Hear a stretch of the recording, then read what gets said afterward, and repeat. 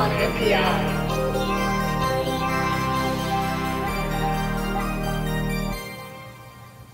This week's item PI, brought to you by Digi-Key and Adafruit, is from InnoSent. Lady Ada, what is this week's item PI? This is, they're not guilty, they're InnoSent. Yeah, I like that name. InnoSenT's.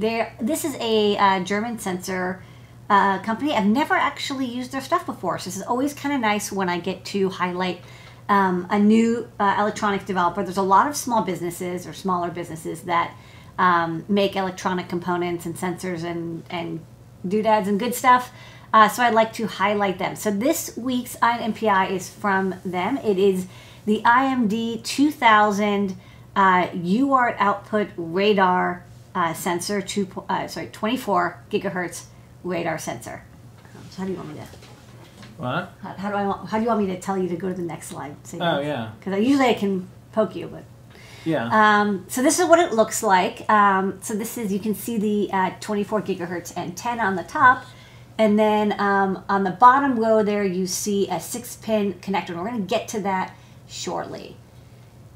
Okay, so this is the data sheet. This is a fairly new product. It's a radar detector. And you can see on the right what it's good for. So it's basically like detecting motion, object detection, object counting.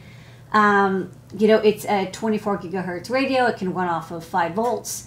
It's good up to about, I think, 50 meters. You know, ideal range for detection is 20 meters. And we haven't featured a radar before, and I've never really used radars at Adafruit before. But they, you know, people are pretty familiar with the concept of a radar. This great image from Wikipedia. There's even an animation that goes with it. A lot like Sonar and even IR detectors, or even time of flight, kind of any kind of distance or object detection.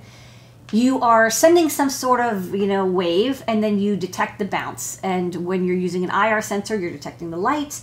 And time of flight, you're detecting the photons that bounce back. And with Sonar, you're detecting the sound waves, the 40 kilohertz plus sound waves. With radar, you're using, you know, multi-megahertz, multi-gigahertz waves. Of course, usually the lower the frequency, the farther that they go, but maybe the less precise the measurement. So it's a balance. Radar has lots of bands. You can check out the Wikipedia article, which is really long, and it was kind of fun to read, all about different radar systems and what they're used for. What you probably are most familiar with, radar is, well, first off, it was invented, you know, which I found out it was invented like in 1905 or so.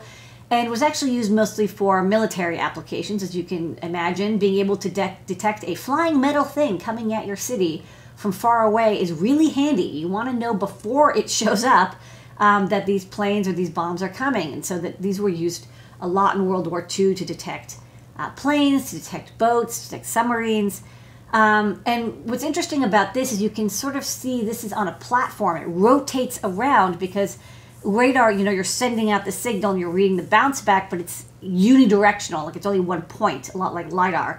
And so you have to spin around if you want to get a 360-degree view, which is where the really common, you know, air traffic control or, you know, military radar, you see something like this where you're detecting, you know, it'll often pick up like other atmosphere effects, but you can see little blips on the radar, and then you know, hey, that's a plane coming into the airport, and you have to tell it to either come in or pause. And it's usually used, of course, nowadays in conjunction with GPS and other location. But like radar works really well. It's you know, over 100 years old. It's time tested. You know, we also use it for weather detection and other stuff. But probably what you as a consumer are really familiar with is a radar speed detection gun. This image also from Wikipedia. I never knew what they looked like, but this is, they have one that's taken apart too if you want to look at the image, but it's got a radar cone inside of it, and it bounces a radar signal, also about, you know, 20 gigahertz-ish, off of a car.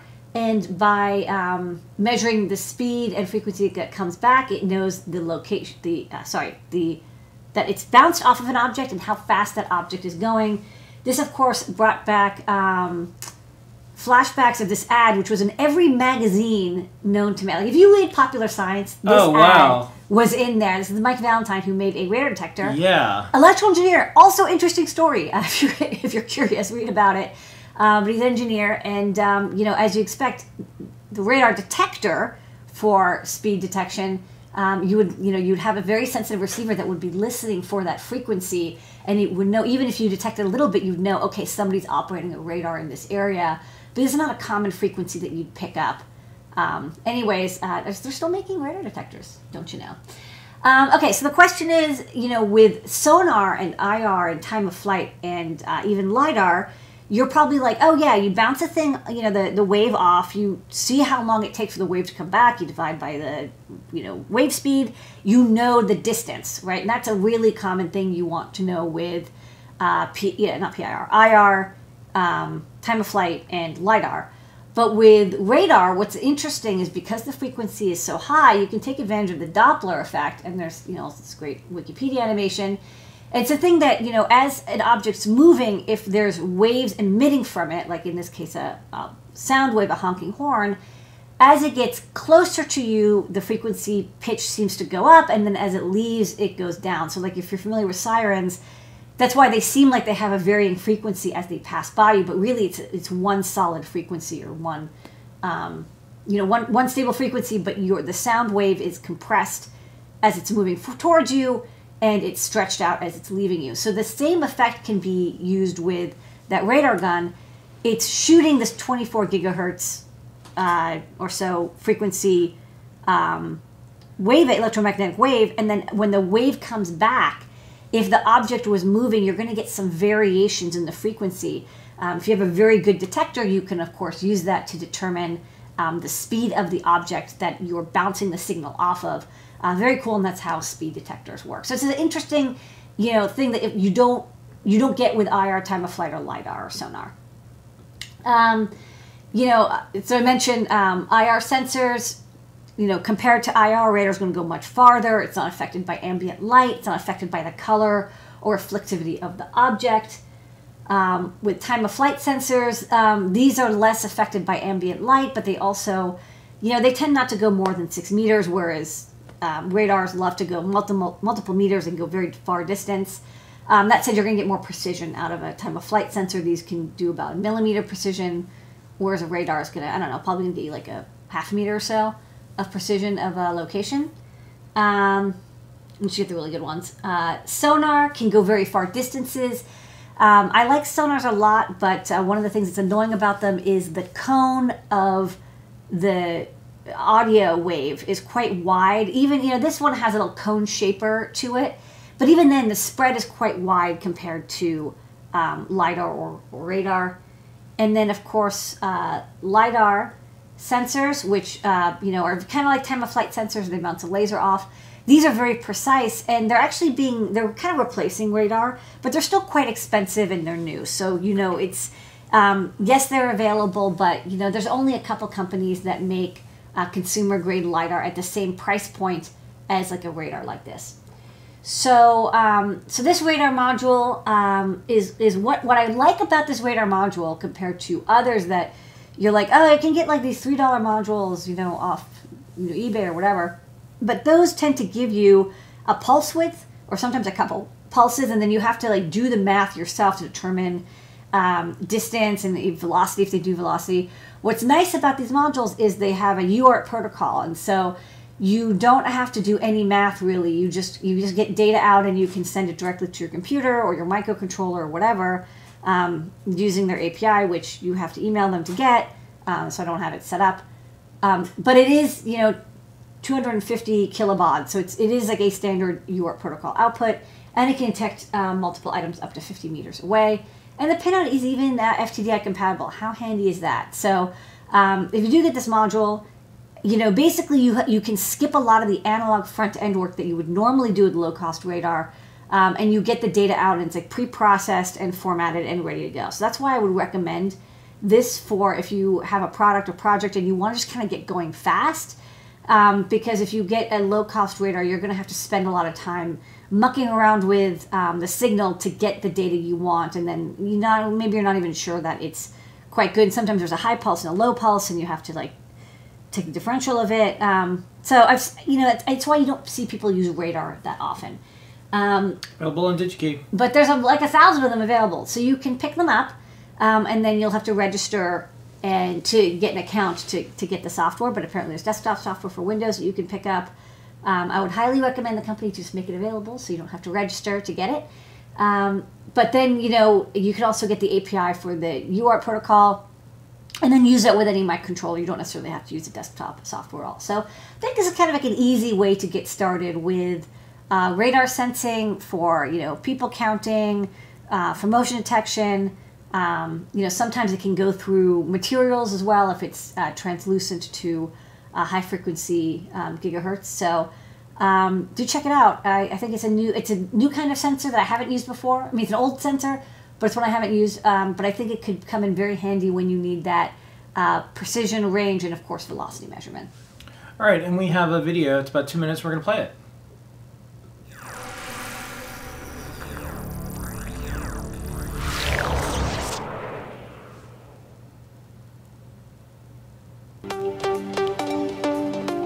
The abbreviation radar stands for Radio Detection and Ranging. The radar emits electromagnetic waves which travel at the speed of light. These waves will bounce off objects on their way, and a part of the energy will be reflected back to the radar as an echo. The radar can precisely measure movement, velocity, direction, presence, distance, and angle of an object. We offer you a wide range of solutions for a vast range of applications. Let's start with home automation. With radar-based touchless switches, we make your home more comfortable and energy efficient. Radar systems from us are not limited to basic motion detection. They also perform tasks like speed measurement, vehicle counting, and classification. Our radar-based motion detectors and barriers are not limited to indoor security. They also ensure complete perimeter protection for critical infrastructure outdoors. Autonomous machines equipped with radar detectors scan their surroundings, navigate around obstacles, and avoid collisions. Our radar modules open doors and gates. They can precisely measure your sporting performance. And in driver assistance systems, they help you drive safely. In this example, the level of fluids or bulk material is measured in a contactless manner. The general advantage of the radar is that detectors can be integrated invisibly behind a wide range of materials. This makes them robust against environmental influences and vandalism. Good to know, radars work in the dark as well. Works in any weather. Works in extreme conditions like heat, dust, steam, and dirt. We are a market-leading, cost-effective manufacturer of radar sensors and radar systems in high volume. And that is this week's Eye on NPI. Eye on NPI.